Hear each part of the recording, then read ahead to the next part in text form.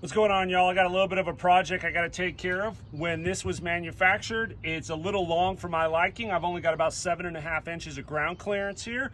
And when I put my Valterra valve on, it goes down to about 4 inches of ground clearance, which is definitely not safe to travel with. And not having a Valterra valve can make a really stinky mess. Speaking of stinky mess, I just hooked up my fresh water. This is nothing bad. So no, it's not a stinky mess.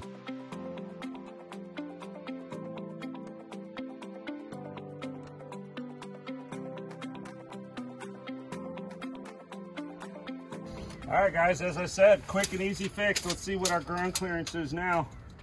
9 inches. So I was able to move it up and gain 1.5 inches of ground clearance with a valve. Plus it's tucked in behind the jacks. It's no longer out in front of them. Overall, quick, easy fix, well worth it.